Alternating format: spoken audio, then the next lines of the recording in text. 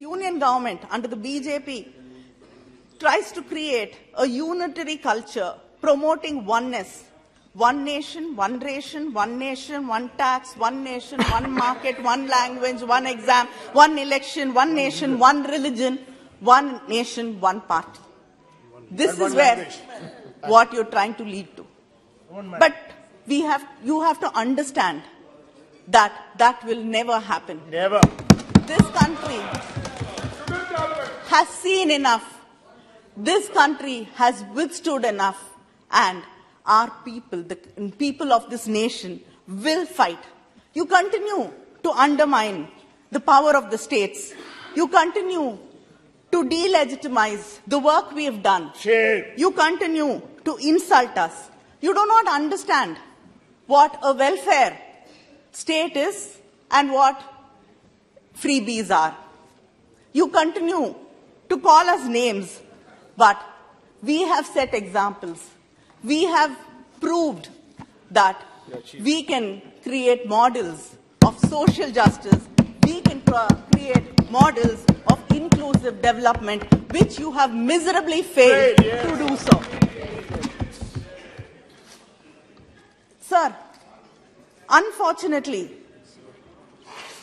in 1967, when one of our leaders, Perasriyar Anbalagan, was in the Rajya Sabha, he said, in November when he spoke, he said that governors are being used as tools against states in Rajya Sabha. Perasriyar. He said that governors are being used as tools against elected governments by the union government. Shame. He said that, sir. He said it. I'm just quoting him. The same I'm just quoting him. I'm just quoting him. I'm just quoting him. I'm just quoting him. Sir, the Tamil Nadu. Speak about collegium, you cannot speak about. So the Tamil Nadu governor has delayed assent to around 20 bills passed by the state legislature, including crucial bills like prohibition of online gambling and regulation of online games. And it's just not Tamil Nadu which stands alone in this fight. We've seen what happened in West Bengal, Maharashtra. what happened in Maharashtra. In Kerala, the governor threatens to withdraw ministers, and in Nagaland, in Telangana. Yeah, every government which is a non-BJP government, I think we have to fight battles with the governor. But Dr. Ambedkar has rightly stated in the Constituent Assembly that the governor does not have any individual discretion and has to act according to the aid and advice of the Council of Ministers. I think this government, when it sends governors to states which are non-BJP states, should ask them to read the speeches of Dr. Ambedkar, or at least kindly advise them what this country stands for and what federalism is. Because you are the ones who keep talking about cooperative federalism.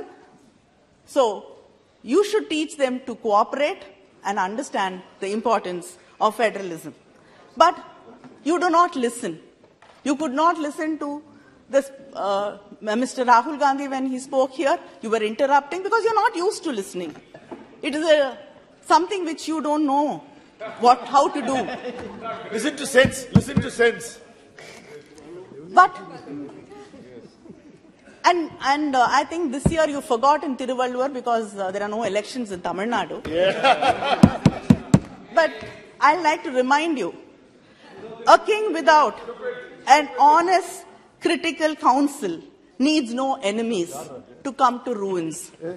So if you do not listen to what the opposition says, to what the people say, to what the press says, to what people have to say to you, then you do not need enemies to bring you to ruins.